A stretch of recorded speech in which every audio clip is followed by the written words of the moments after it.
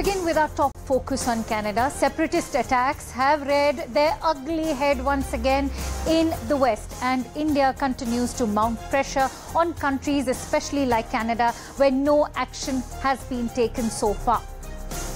Amid criticism of having a soft stance on India-related separatist attacks in Canada, the country's Prime Minister Justin Trudeau has stated that the allegations are wrong and that Canada has always taken threats of this nature very seriously.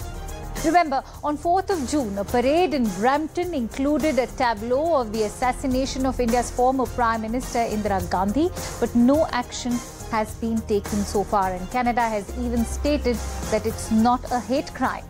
Now, amid posters threatening a separatist stir and targeting Indian diplomats in Australia, the United States, the UK, even Canada's External Affairs Minister S. Jaishankar has called on partner nations to not give separatist elements any space.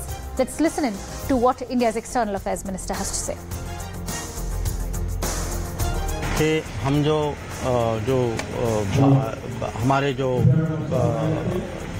Partner देश जो हैं, जैसे Canada है, America है, UK है, Australia है, जहां कभी-कभी खालिस्तानी एक्टिविटीज़ होती हैं, हमने उनको रिक्वेस्ट की है कि वो उनको खालिस्तानियों को स्पेस न दें, क्योंकि उनकी सोच जो है ये रैडिकल एक्सट्रीमिस्ट विचारधारा जो है वो ना हमारे लिए अच्छा है, ना उनके लिए है, ना हमारे रिश्तों के लिए है। तो ये जो पोस्टर का विषय जो है ये हम जरूर उन सरकारों से उठाएंगे। हो सकता है कि हम अभी तक, क्योंकि ये कल परसों ही निकला था, हो सकता है कि अभी तक को भी।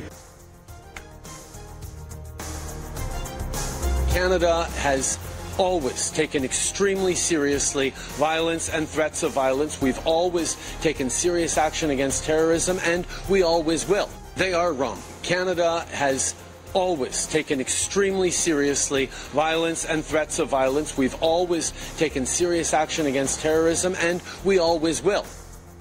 But has Canada taken serious action as is being claimed by Justin Trudeau? Let's try and get in a sense of perspective. And for that, let me introduce Terry Miliuski, who's a Canadian journalist, is joining me live. Thank you, Terry, for joining in. How do you assess the Canadian Prime Minister's comments when he says always taken serious action, that too when he was questioned by journalists? I thought the Prime Minister's comments were not just clueless, and they were certainly clueless, but also false. And I say that because when he said that, Canada has been always taken terrorism extremely seriously. We've done a heck of a job, according to him, of fighting terror through the ages. Nobody should criticize us for that.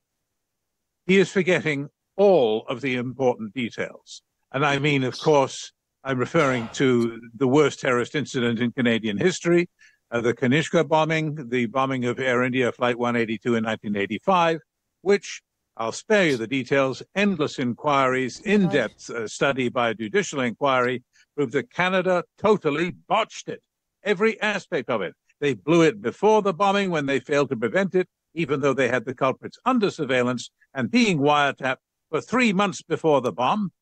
And they ignored several explicit warnings, but also after the bombing when they failed to deliver a full measure of justice, in my opinion, to the victims' families for years and years and years and years and years. So it was an absolute disaster in terms of terror management. So for that reason, you asked me the right question. Was the Prime Minister's statement even vaguely plausible? No, nobody who had even a passing familiarity with the facts could possibly say that Canada did a great job fighting terror.